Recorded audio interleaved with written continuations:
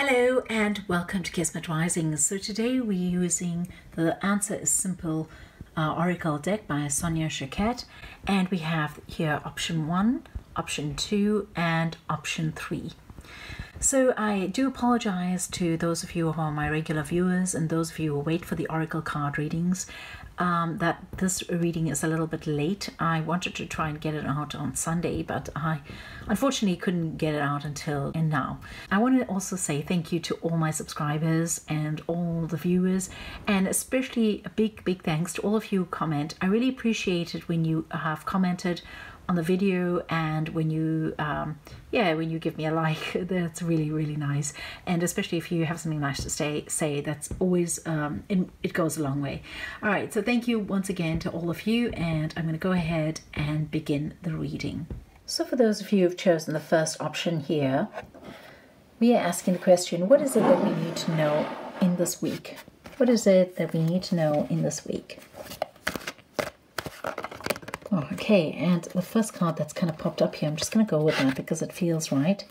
So how do I know if it feels right? Well, for me, it feels right if I get goosebumps, or if I feel like some kind of feeling going in through my body from my chest into my stomach area, and it's this kind of special feeling that I get, or alternatively I just know that it's right and I don't question it, and that's the feeling I got now.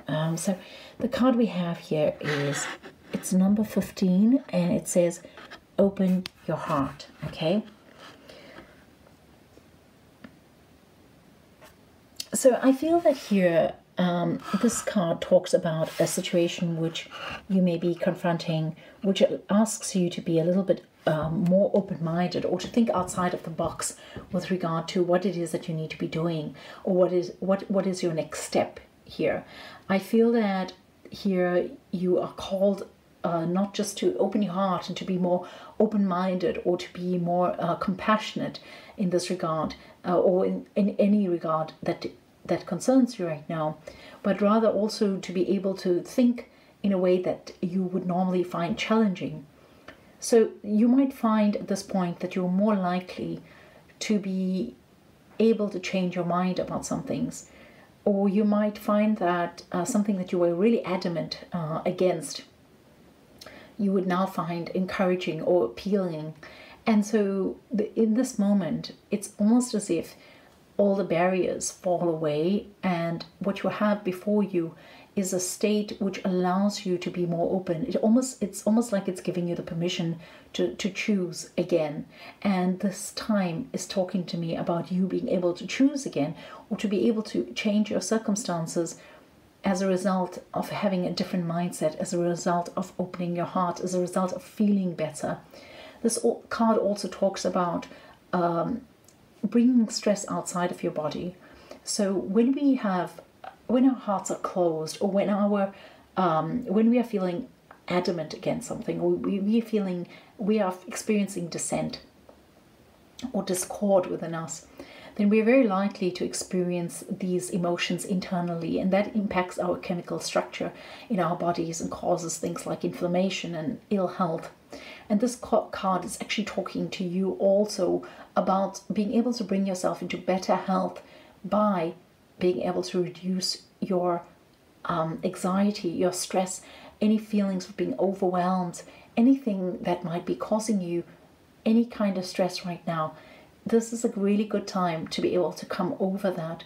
So I'm also hearing here that this is a time in which you will be assisted to overcome that. So you might be receiving some kind of guidance outside of you that will actually help you to bridge this gap, to be able to move past this. So in terms of this card, the message is, it's almost like create the space in your heart to look forward to new things, and this is going to bring down barriers, it's going to bring down walls, and you're going to realize that you can look at something different. You have the permission to look at something in a different light, and to be able to appreciate it in a different way, and therefore it's a more palatable version of what you have been thinking about so far. So if you are planning, for instance, to make a move or to do something, and you've been looking at the grass as being greener on the other side, or if you've simply been missing an old home and wanting to return to that state, or to doing something that makes you want to feel like, well, it makes you feel, not want to feel, it makes you feel like you need to return to something that's older or something that's better, then what this card is also saying here for you is take a closer look at what you have available right now, because you might be pushing what you have away from you right now. You might not have given the current environment that you have the chance to be appreciated. It might just need, maybe there's nothing wrong with your current state. Maybe you just simply need to, or the relationship that you are asking about. So it could be referred to like your work or your relationships, or a kind of mood, or a club that you are part of, or even where you live. Whatever it is that you're asking about right now, or whatever that state of mind that you're experiencing right now, if you had to look at it in a slightly different way, if you had to come at it from a different angle, what you'd find is that it is a more palatable version, and one that you can actually live with. Okay, so that's your message for those of you who've chosen the first option. So for those of you who've chosen the second option here, the question we're asking is, what is it that we need to know this week? Or what is it that we need to know right now? And we have talk to God. Okay, I'm actually going to go ahead and pull another card as well. So it's the number 11, and it says talk to God. Okay, I'm just going to go ahead and pull another card, because I feel that there's something else that needs to be spoken about here.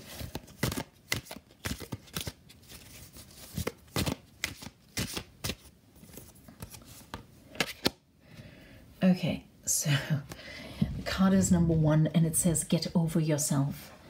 So one of the things I've heard as I was shuffling now is that in terms of talking to God, okay, if there's a decision that you need to make, or if there's something where you're stumbling, if you're feeling that you may have an obstacle, even if it's something as simple as not knowing what to get as a Christmas gift for a person, or any kind of gift, even if it's something as simple as that, or not knowing how to resolve a problem at your work state, the guidance here is to ask for guidance within yourself. So it's almost like you need to actually go inward and ask, what is the answer? And almost surrender yourself to what that answer is going to be.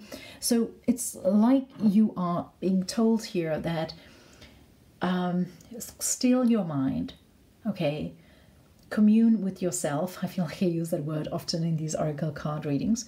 But commune with yourself, be still with yourself, and ask out loud, what is the answer to my question? What is it that I need to hear? And it feels to me like the answer that you're going to hear is almost going to be like, no, I can't do that. No, this is not something I can do. And the answer to that is this card here, which is saying basically get over yourself, as in allow yourself to appreciate more voices than your own. You may be boxing yourself in. You may be saying to yourself that it can't work like this, or it can't work like that, because I can't possibly do this, or there's that to consider. There's all these different things. There's all these different criteria or reasons that you cannot do many things. And these are not excuses. You are valid in having that outlook or these difficulties that you're facing right now. But what you really need to do at this moment is stop and listen. And it feels to me like the answer that you're going to get is not the answer that you want to hear. And at that point, what you'll need to be doing is actually giving yourself the chance to consider something else, consider something that's different. And, you may, let me just use this as an example. It might be that you're living somewhere where the neighbors are really annoying you and they just don't understand your perspective.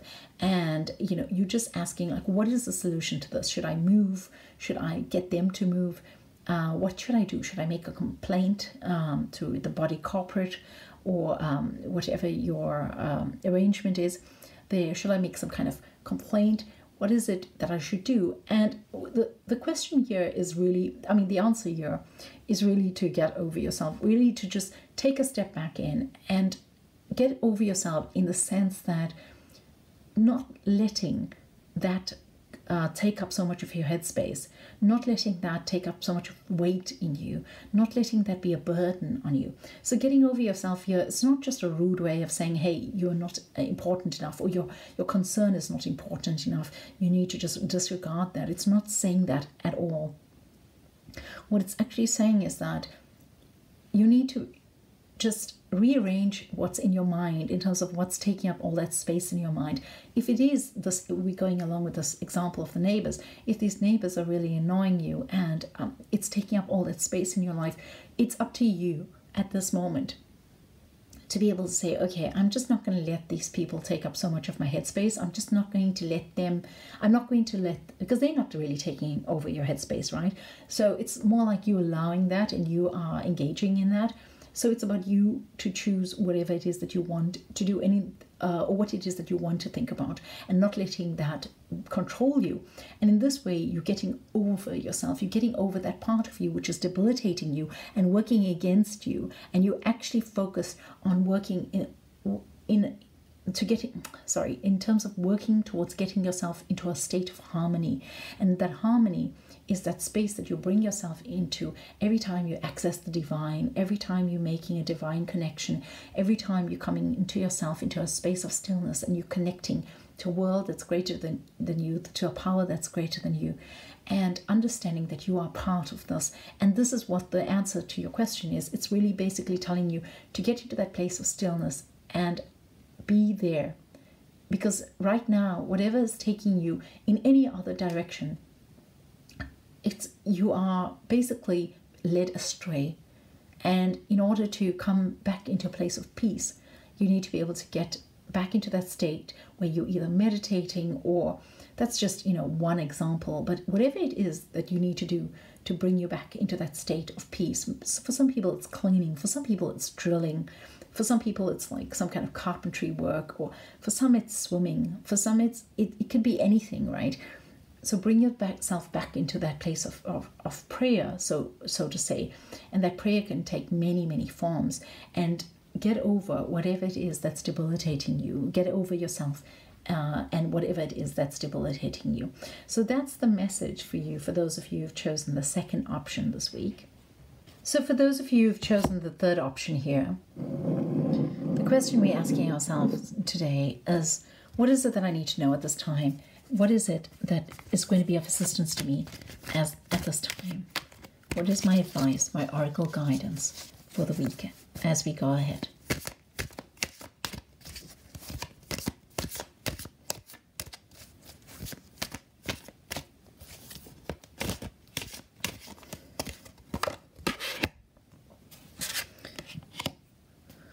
So we have the card.